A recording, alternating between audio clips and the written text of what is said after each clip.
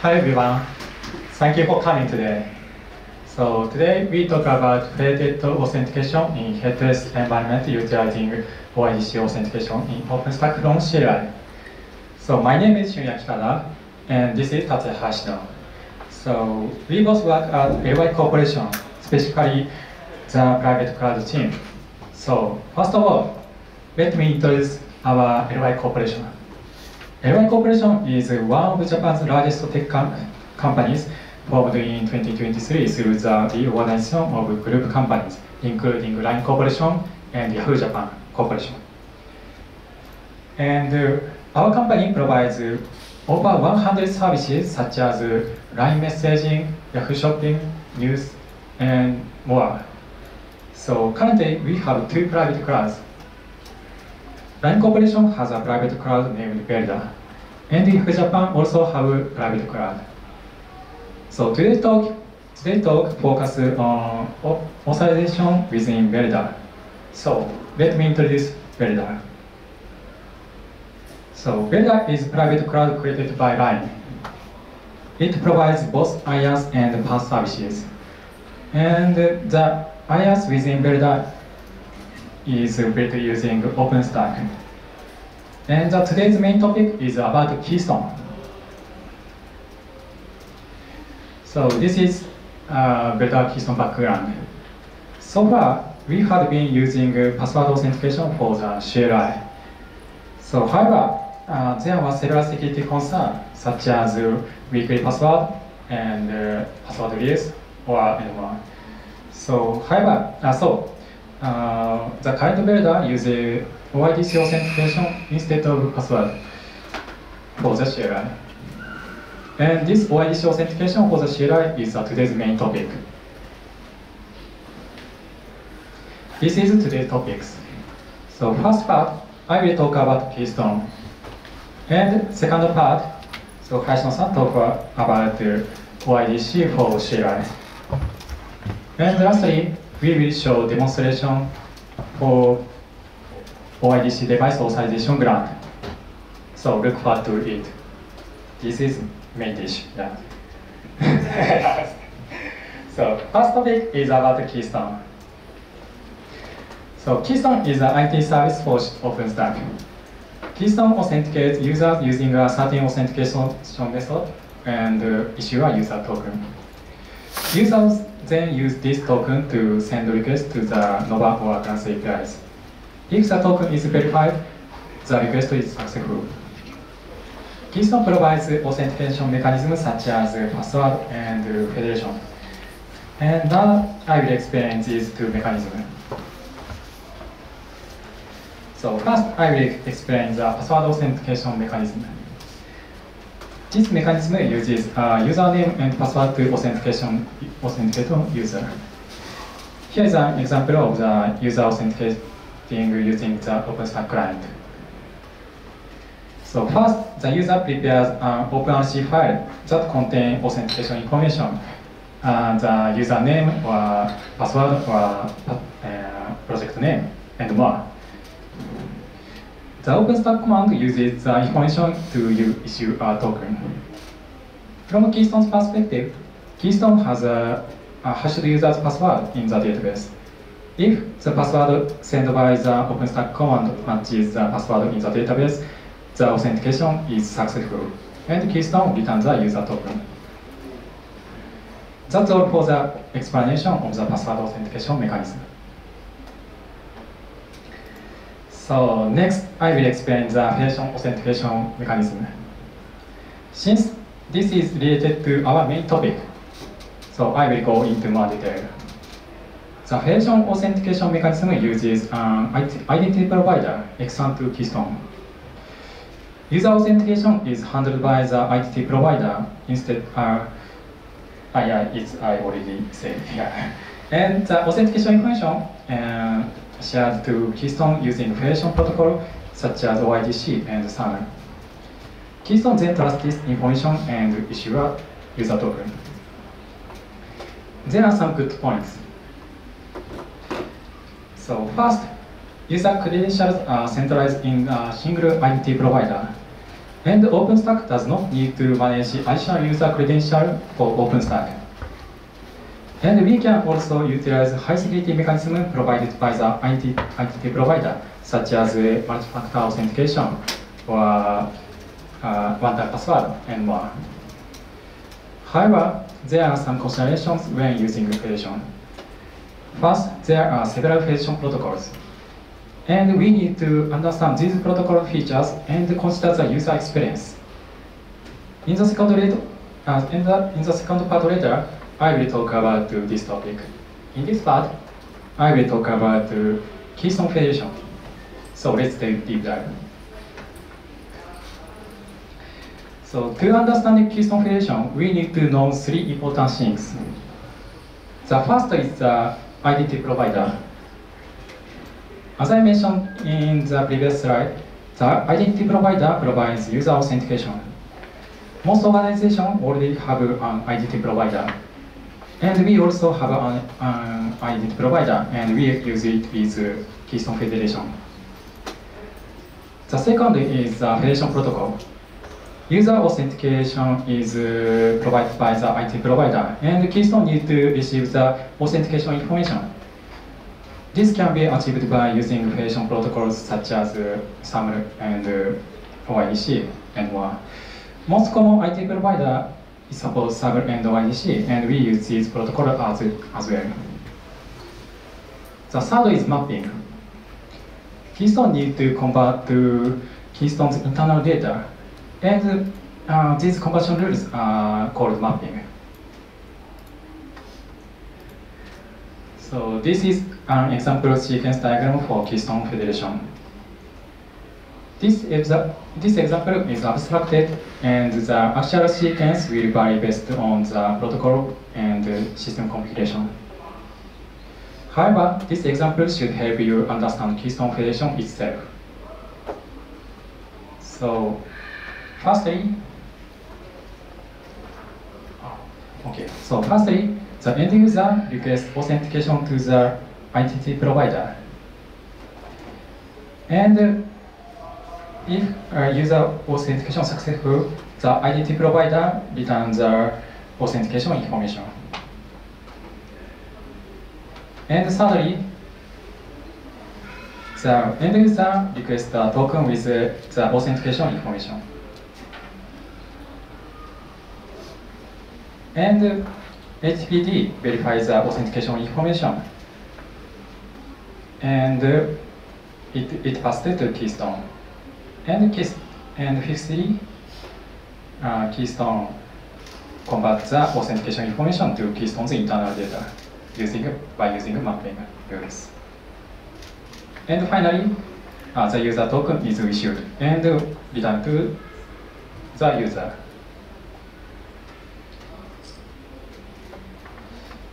Okay, so now let's look at more concrete example.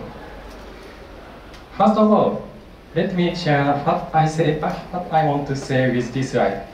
Keystone Federation is simple and highly extensive. The setup for Keystone Federation is small enough to fit on this one slide. And most of the configuration and dependency of the Keystone Federation protocol is out of Keystone. Okay, so let's start the explanation. So in this example, for simplicity, there is no IT provider. But this example will help us focus on the simple behavior of Keystone Federation. And also, I use the HTTP header, assuming authentication information is provided from the IT provider. Okay, so firstly, focus on HTTP-conf at the top of the slide. The September if statement is important thing. This statement means to convert the OpenStack user HTTP header to remote user environment variables. And it passes to Keystone. Secondly, focus on the mapping rules. It means the remote user value received from HTTP is converted to a local user value, local user name. Yeah. So this conversion rule is mapping. And thirdly, focus on the IT provider and Federation protocol. I create an IT provider named my IDP and Federation protocol named mapped. So in this example, IT provider does not exist. So my IDP has no special meaning. And the mapped protocol is general protocol for Federation. And these names are used to request path, as you can see. My IDP and mapped is used by path. And now everything is ready to use Keystone Federation. Lastly, focus on the bottom of the slide. So I execute a curl command with the username set in the HTTP OpenStack user, and then the user token is returned. X subject token is Keystone user token. Yes. So that's all the explanation for Keystone Federation. The previous example used to HTTP header for authentication information. But for production, of course, we need to use OIDC or SAML. Regardless of the protocol used, the basic behavior of Keystone Federation is the same as previous example. We can freely use the various Federation protocol provided by the IDT provider.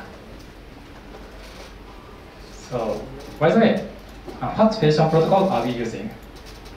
Traditionally, we have used the SAML protocol for web applications. However, for the CLI, fast Federation protocol should be used. Now, I'm going to hand over the presentation to Hayashino. Okay, so yeah, I want to explain why we choose the OIDC.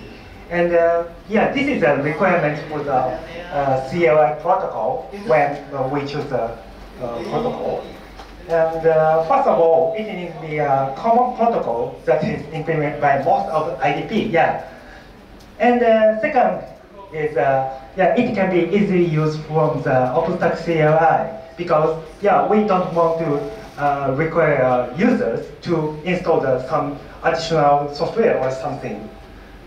And third is yeah, today's main topic, and the protocols that are easy to use headless environment because yeah, in the line, some users, many users use OpenStack CA from a VM. So it was important that authenticate could be performed from the VM. In this context, we focus on the OAuth 2.0 device authorization graph. So yeah, first, yeah, let's briefly review the relationship between the OIDC and the OAuth. Yeah, OAuth is a protocol for the authorization. And the OpenID Connect stands for OpenID Connect, OIDC is a protocol for the authentication. So here's a 저희는 그런 의도도 어차피 프로젝트 기간이 7개월이 넘어 6개월 이내에 이게 저희가 주택으로 출장을 끝나기 때문에 그래서 네.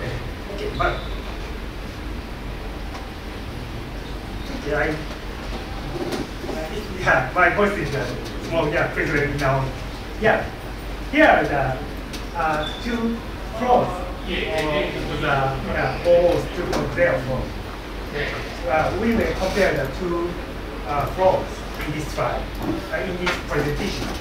First one is the code authorization plan. Code authorization plan is the most major flow in the OAuth 2.0. And the second one is the device authorization grant we choose. So Yeah, next page. Yeah, I want to explain code authorization graph. Yeah, that is a very complex one. Yeah, and first, look at the flow when using the code authorization graph on the web UI. This flow is most commonly used in web UI and smartphone applications. For example, yeah, this example is Horizon, but I found a very good example. Yeah, if you not familiar with this protocol, please check this summit web page and try to log in to this summit web page using the OpenInfra ID. That is using this flow. And when we enable the developer tool in the Chrome and try to log in, you can confirm the whole process in the browser. In this process, yeah, client web page start the authorization request and response from the IDP. And from the IDP response, user start the authentication in IDP with IDP ID and password and two-factor something. And after the IDP authentication in IDP, user get the authorization code. And the authorization code passed to the web UI using the redirect. And the web UI try to get the access token with authorization code. Yeah, IDP check the authorization code and respond the access token. Finally, web UI can access to the resource such as the Keystone. This is a very basic flow in OIDC. And the next case is code authorization graph with CLI. And from 1 to 4, yeah, the same flow is used. But this is here. This is a different point from the previous page. Yeah, in this case, code authorization graph. Sorry. Yeah, code. This. Yeah. User create a local server in the laptop and receive the authorization code here. And the authorization code passed to the CLI. And user use the authorization code and get the access token. So yeah, in this case, code authorization graph can be used comfortably. And this method which set up, and yeah, this implementation is used in the several CLI such as the Argo CD. But yeah, when we use the code authorization graph from VM, there is a problem. Yeah, we cannot use the technique to create a local server and get the authorization code when we use the VM. So we need to get the authorization code in the laptop and the copy and paste the authorization code and VM using the authorization code and get the token. Yeah, of course, yeah, we can get the token in the VM, but yeah, user need to copy and paste the authorization. So yeah, this is a poor user experience. Yeah, so yeah, we choose the device authorization graph in the wizard OpenStack CLI. In this flow, VM start the flow, and the IDP for the information of the authentication, and the VM shows the URL and the user code like this. and the user access to this URL and try to authenticate in IDP. During the until user authentication, VM trying to get the token from IDP. But after user authentication is finished, IDP respond the token, access token. And finally, VM can access to the Keystone using this access token. Unlike the code authorization grant, device authorization grant use foreign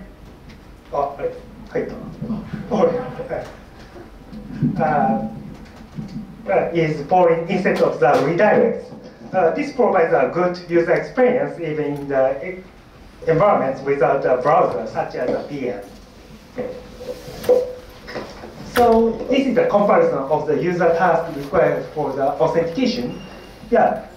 In code authorization grant, user need to copy the authorization code and paste the code to the VM, and the VM try to get a token. But device authorization grant, user just click the URL display in the terminal, and terminal. So yeah, we choose the device authorization grant. So yeah, I want to show the demonstration of this flow.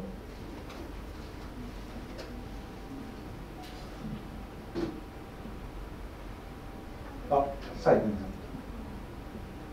So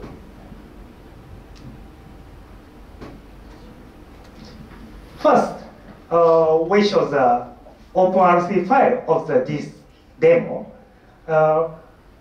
First part is common in the OpenStack, where basic information of the authentication. And the third part is very important. We try to get the Open Keystone token using the OIDC. Yeah, we specify the OIDC device of Z. So yeah, and we get the token and fill the Keystone token to the OS token. And we specify the OS auth type in V3 token. So when we source this OpenRC file shows the URL and access to this URL. Yeah, this is the IDP for this demo. And then we fill the user ID and the password and check the right. And go back to this terminal. Yeah, we can use the OpenStack command like this.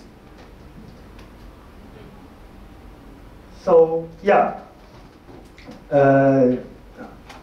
please see this form again. Yeah, if there is a session, we don't need to fill the user ID and the password.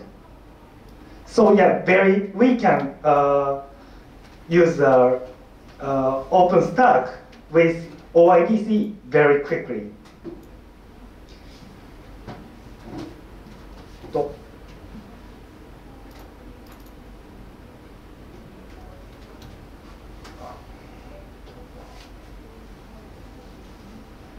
Okay, so this is a sample of the OpenRC file. Yeah, this is a very common part of the OpenStack. And then this part is OIDC. So when source this OpenRC file, OpenStack client try to get the OpenStack token, Keystone token, using the OIDC device auth. And we specify the IDP information here. So yeah, when source this OpenRC, we authenticate in IDP at once. After that, we can access the Keystone resource using the Keystone token. So we issue the Keystone command, OpenStack command. We don't need to OIDC auth. we don't need to use OIDC auth. So yeah, to achieve this demo, we create 2 small patches in upstream. Yes, thank you for your review. And moving, and for future plan, yeah, we found some implementation that's not fully meet the RSC behavior. And so yeah, we want to fix them. Additionally, yeah, there is a request from the users to automatically open the browser, similar to the code authorization grant. Because yeah, in VM, yeah, code authorization grant is very useful. But in the laptop user using the laptop, yeah, they want to open the browser automatically. So yeah, I'm considering adding that feature in the future. Yeah, let me summarize. Yeah, we have introduced the OIDC OAuth device authorization grant, and that is very easy to use from the headless environment such as a VM. And to use this flow, we created several patches for the Keystone OAuth, and yeah, thank you very much for your review. So, and then yeah, we plan to contribute upstream OAuth device authorization grant in the Keystone OAuth in the future. That's all for me. Thank you very much.